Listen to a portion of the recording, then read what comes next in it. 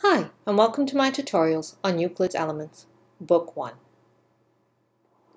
This video presentation is going to be on Proposition 41 of Book 1, which states that if you have a parallelogram and a triangle sharing the same base and lying on the same parallels, then the area of the triangle is 1/2 the area of the parallelogram. So let's begin.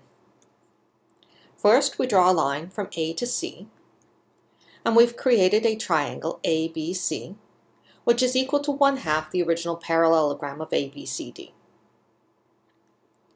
Now, if we remember from Proposition 37, if we have two triangles lying on the same parallels, AE being the parallel, BC being the parallel, having a common base, then the two triangles are equal in area. So we have ABC is equal to 1/2 the area of the parallelogram, and ABC is also equal to the triangle EBC. And from that we have simply that EBC is equal to 1/2 of the parallelogram. And thus we have demonstrated that if we have a parallelogram and a triangle sharing the same base and the same parallel line, that the area of the triangle is 1/2 the area of the parallelogram.